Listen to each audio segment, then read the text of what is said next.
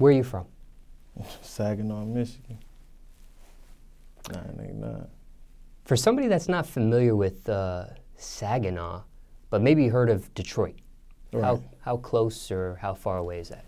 Hour and 30 minutes. Big brother, little brother. You feel? Do people ever from Saginaw claim Detroit? Yeah, I don't know why they do that fraudulent shit, but yeah, man. Be proud of where you from, be proud of who you is and what you is, no matter what. What part of Saginaw do you represent? I represent the whole city. I'm from the north side, though. Still living in Saginaw? Yes, sir. I would assume you have to travel to Detroit frequently? Yeah. Bigger music market, more going on and shit, you feel me, like that. Like Detroit popping. These days, how frequently do you have to go back and forth? Man, you might go to Detroit 2 times a day.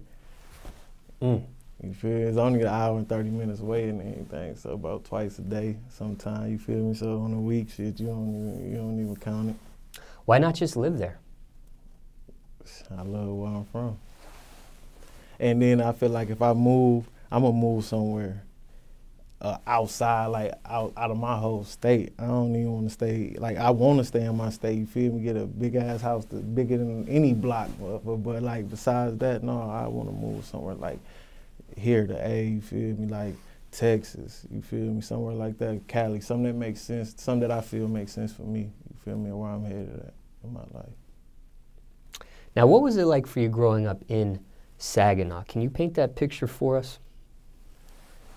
See, man, and then it's crazy because it go back to the music. You feel me? Like I actually growing up in Saginaw, for me, I lived 2 lives. You feel me? Like my mama was poor, my pops was like the man. Like my pops was the man where I'm from, still is, and my mama them they ain't had shit. You feel me? So, but I grew up in my mama's house. So 5 days a week I'm broke. You hooping on a crate, you feel me? How I go get it, hide and seek. The weekend, shit, we got bikes, double dutches, trampolines, swings, every video game you could think of, you feel me? So I lived 2 different lives, so it was just like I was 2 people my whole life, you feel me? Now, would you consider it a rough upbringing?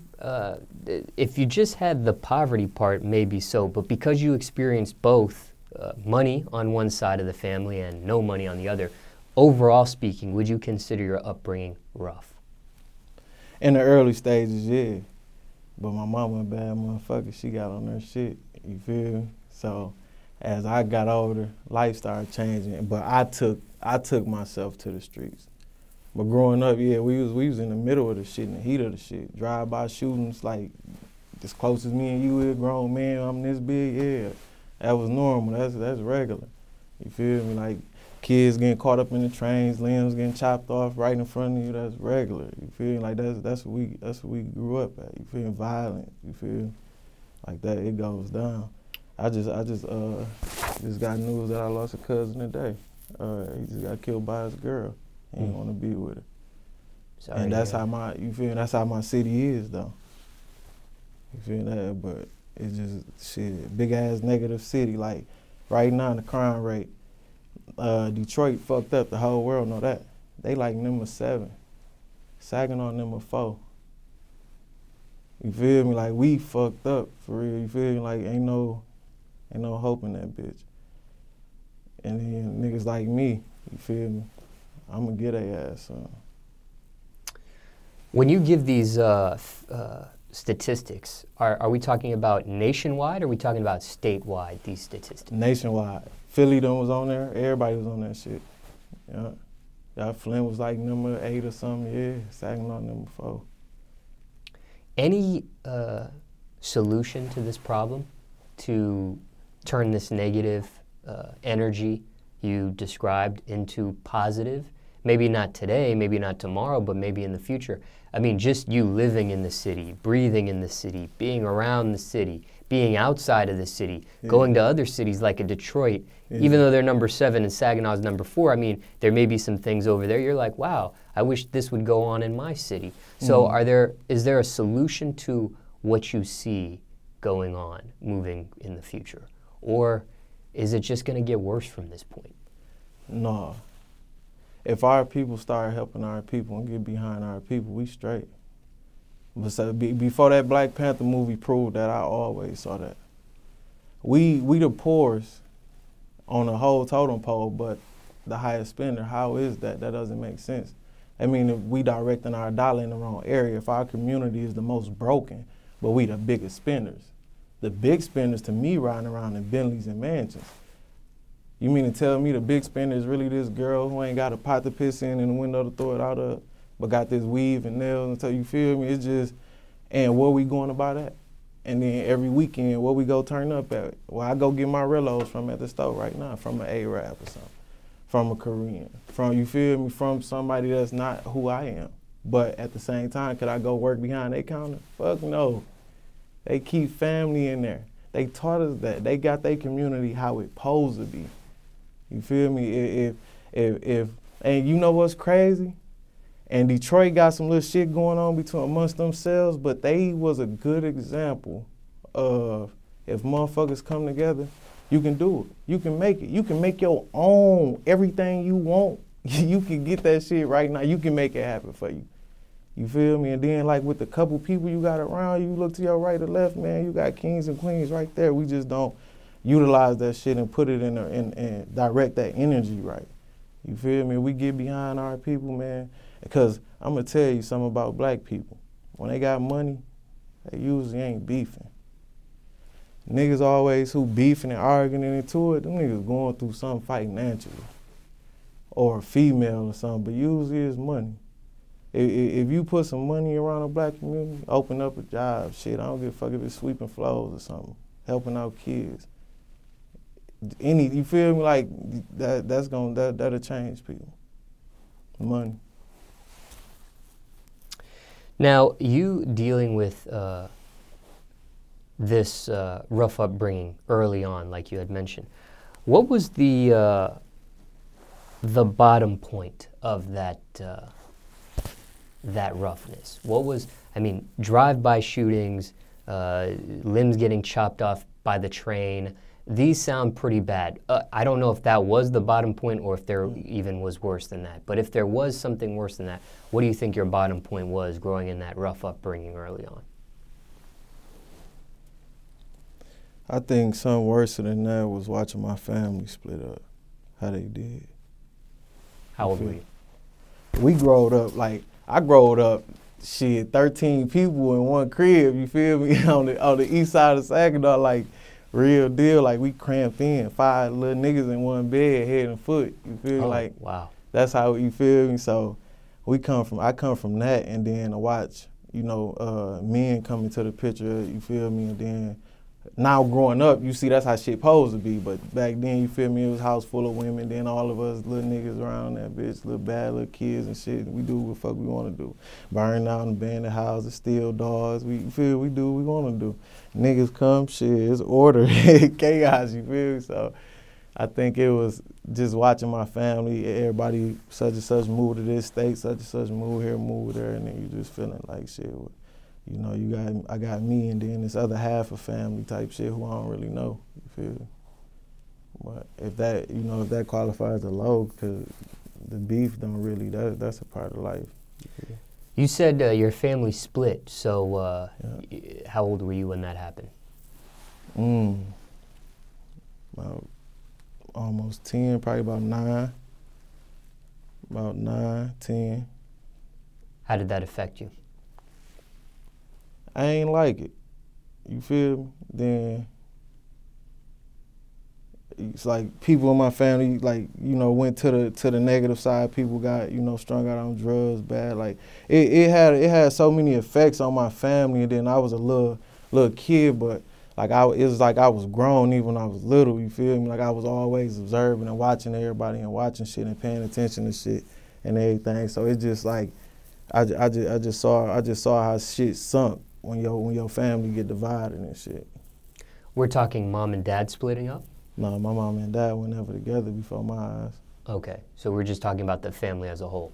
Yeah, I'm talking about like a real deal tight knit family, like my mama, her sisters, my grandma, you feel me? Whoever my grandma friend is, the nanny, you feel me? We call her Gummy Bear, you feel, shit like that. You feel, I'm talking about that. You feel like, and it's 10 of us little kids. That's what I'm talking, you feel me? That's what I'm talking about, like that. That's what I thought family was. Why with the split? Shit, everybody started getting boyfriends. And not just boyfriends, everybody started getting husbands, niggas to stick around. You feel me? So that's why I said it was for the good cause or the better cause. It's just that back then I didn't understand. I see. What did this teach you? I can do this shit by myself. Whatever it is. Now, you mentioned earlier that you were involved in street activity. A little bit, yeah.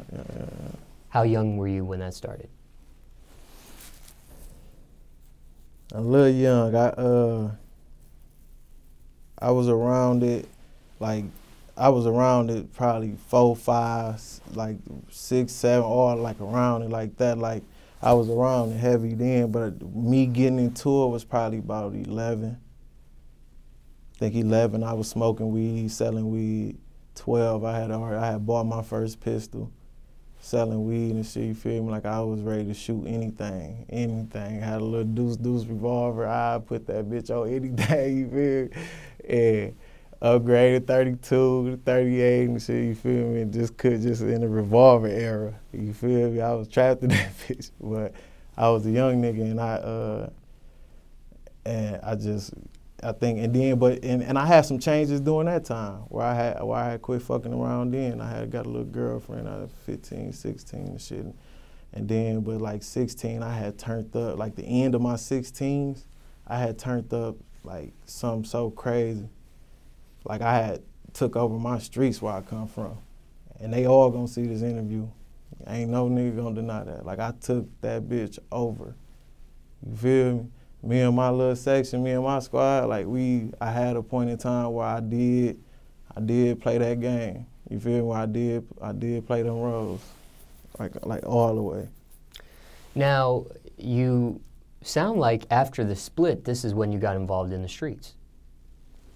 Borderline. Because you were around it, right. But you didn't step in it until, because you said the family split about 9, 10 years old. Yeah. Then you got into it yeah. about 11 years old. Yeah. Started smoking, then started dealing. Yeah. Smoked first, then you dealt. Yeah. Yeah. Because some people will deal first. Will deal first and then they smoke. Yeah. Nope. And then what's crazy is after I started dealing, I quit smoking. So I was the dealer, the sober head nigga. You feel me? Just, yeah. Why get into dealing for you? Were you influenced? Were you peer pressured? Was it greed? Was it curiosity? What was the reasoning there to enter into street activity? Damn, you just hit me with some shit, because I did not have to hustle like that. Like, my pops had stoves and shit. I did not have to do that shit. You feel me? Like, I ain't have to do that, man. Like, I think it was greed. I wanted the money. And I knew how to make it. I know how to make money, so I think that's what it was. But you did stop the street activity to some degree when you got the girlfriend. Yeah. But then you went back to it. Yeah. Why? Did you break up with the girlfriend? You missed the money? Well, no, let me rephrase street activity. I ain't never quit hustling. You feel me? Like when I say street activity, I mean like pistols, beefing, like into a fighting, like on site. When I see you, it's going like I'm airing your ass off at church, I'm airing your ass off at the gas station, at the mall. You feel me? We can get into it at the you feel me? Like that. That's what I'm talking about. That I had was in and out of that shit. You feel me? I wasn't really just sticking hard on that. When I was in it, like I was heavy in it. Like I'm trying to do like 10 flights, 20 flights in a day. Niggas do 5 flights in their lifetime. I'm trying to do 20 in a day.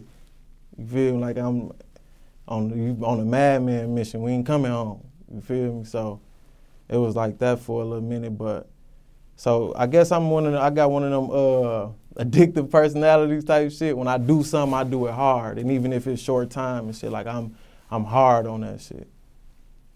So just curious, what caused you to you get the girlfriend, you calm down, but then it re-energizes? I think it was. See, I had people around me that was like, that's when it's like a whole lot of mixed shit. I had people around me involved in the church too. You feel me? And I think it was just watching the flaws. Like, we can go to church on Sunday and play this role, but then on the weekend, this the gambling house. You feel me? Like last night, y'all just had a whole dice game, and you feel me, in the living room, and we waking up Sunday morning, there's church music downstairs playing. You feel? Get your ass up, get your suit and tie on. You feel? So it was that situation growing up, and I think just as I got older and started to see it, and then the people in the church too, they little bull, and I'm like, man, why not be who I am and what I want to be and what I really do with my friends when I ain't at home anyway? You feel? Why I keep missing the street lights and get my ass in trouble anyway? You feel? It's like, so it was that situation. Like, just watching the fraudulent being around me, it was like the streets had, they kind of showed me love, but they didn't really show me love. I had got it confused with how they fuck with me on my grind and my hustle. I'm an avenue that they can't access, so they use that, which you supposed to. You feel me? And I misconstrued that shit with love. So I just jumped into the streets thinking it was something to hold me. You feel me? Now, what about school? What kind of kid were you in class? I was the one the teacher liked. I was the kid who, like, in front of the teacher, like, she gonna love me, I'm good, all that. But the students know, lunchtime, recess, after school, bro, I'm gonna beat the, like, so, if the teacher lead a class, you feel? So it was one of, I'm that little sneak, like, you feel? Like, I'm that motherfucker, like, cause I don't want no trouble with them. That's the authority, that's the system, you feel? That's the teacher, you do your damn job, I'm doing mine, you feel me? This nigga cutting up on the side of me type shit, I'ma handle him, you ain't even gotta know nothing about this. So it was like the teachers love me, principals love me. Like, I kicked a lot of ass during school, high school years, middle school years, definitely middle school. High school, that shit just went fame, like around my little town and shit. But I ain't never really get that punishment because of how they fuck with me. You feel me? I even got a motherfucker told on me that I had a gun in my locker at school, 9th grade year. And they searched that bitch and they ain't find it. And then they called me down. I ain't thinking nothing of it. Get down there, they hem my ass up. 3 bullets in my back pocket and a knife in my pocket. You feel me? They like, yeah, we got you. We want the gun and you going to juvie. You feel me? So, shit like that. Why so much fighting growing up in school? Were you the aggressor? Were you the defender? I want the aggressor. I used to kick a lot of bullies' ass, and I used to be the little nigga too. Like, I'd be in my own world doing my own thing. Like, a lot of times too, like I told you, we was poor growing up. So, in a lot of situations, I was the new kid. You feel me? So we moved around a lot. And then I got put out of certain schools and shit. Like, in one school, I bit my teacher, drew blood and shit. She wanted to sue my mom and all that shit. I had to switch school. Or not lease to lease, but rent to rent. You feel me? Shit, we just switching houses, switching schools, switching houses, switching schools type shit. So I always found myself being the new kid who the girls was into, the niggas want to figure out type shit. And then I'm not just I ain't no rah-rah tough ass nigga. Like, I ain't on that. You feel me? Like, we all love peace and chicken grease around this motherfucker. You feel me? Like, when it's time for that real shit, then it's time for that. We ain't even got to talk about that. Like, you feel me? Like, I'm that. And just shit, I actually down there forgot what the fuck you put the. I was asking why so much fighting. Fights, yeah. But yeah, niggas they'll try you. You feel me? Like, growing up, don't nobody know you. They'll try you. So I whooped a lot of ass. And then what's crazy is, as I got older though, I guess I just developed a demeanor to motherfuckers just quit trying me. Like, just period, just like, Let that nigga do what he gonna do. Like you feel like motherfuckers just quit. But growing up though, like motherfuckers, well, I got tried shit. So I had to, you know, prove myself a little bit. How many schools do you think you attended? Total? Yeah. Shit, down to every school in my county in my section. Probably, bro, I probably went to about 3 or 4 high schools, about 5, 6 middle schools, some shit probably about the same middle schools, and probably literally about 5, 6 elementaries or something. I know growing up, when it comes to making friends and losing friends, you know, typically a kid, if they can have it their way, they want to go to elementary school and they want to be with the same friends and people they grew up with to middle school, and they want to be with the same people in middle school into high school. They don't want to break away from that. That can be very traumatic for a kid. Let's say elementary, middle, and then middle of your high school year, you got to go to a different school. That can be very traumatic for somebody. Yeah. That's growing up and doesn't know any better, right? So how were you able to deal with losing friends, having friends, meeting new friends? I mean, obviously you got into a lot of fights, but do you care about stuff like this or not a big deal? No, and what's crazy is, I had to be that nigga who stood in front of the class uncomfortable so many times. Class, this is such and such, you feel me? And kids snickering and all that, and you wondering what they think about it, who said what or what, you feel me? Or you looking, checking to see who in this mug. If you do know hoping you know somebody you never do in that bitch, and the one time you do, like, it was just like I had got used to being that kid that everybody knew but nobody got to know, you feel me? So it was just that situation. Let's say somebody's watching this and maybe they haven't moved as many times as you have. But let's just say a kid's watching this, maybe around the same age, and has to do some moving, maybe even their first move. Any advice, and circumstances could be different for everybody watching this, but any advice to a kid that has to transfer schools, move to a new school, that sort of thing? Could even be their first time. Any advice there to that person? Don't be in fear about the situation. Them little negative parasites that jump into your head telling you all of the negative and bad, even the worst shit that can happen, all the way down to you shitting on yourself in front of everybody, like, that embarrassing. That ain't gonna happen. You feel like don't pay attention to that shit. Like, just you. People gon' who meant for you or who meant to fuck with you gonna fuck with you anyway, and who ain't. That's just what it is. So no matter where you at, just be you and do you. And people whoever the Most High got for you, or whoever the powers that be got for you, then they gonna be with you. They gonna be in your corner. They gonna find you. You gonna find them, and you gonna find that energy no matter where you go. And somebody, you feel me? So don't be scared. You feel me? Just do what you gotta do. Whatever life take you to. That's the better your story gonna be. Your journey. Did you rap in school? Nah, not really. Nah, I beat on the desk. You feel me? Did that with the pencils and all that for my homeboy to rap and everything. I did that. But you never did it yourself? Nah, hell no. So didn't get into any, like, rap battles with anybody? I tried to in the county when I was locked up. Shit. You feel? I tried to.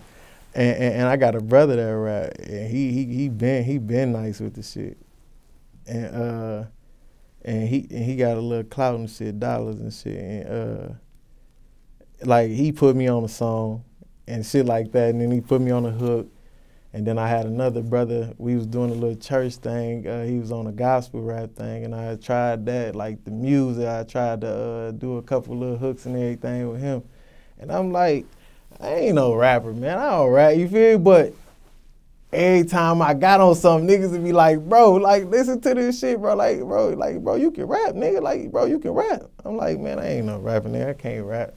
Like, nigga, like, dog, you be talking that shit. Like, bro, you making niggas want to hear what you, like, you feel like, bro, niggas be feel like, and I said, shit, I'm finna do this shit.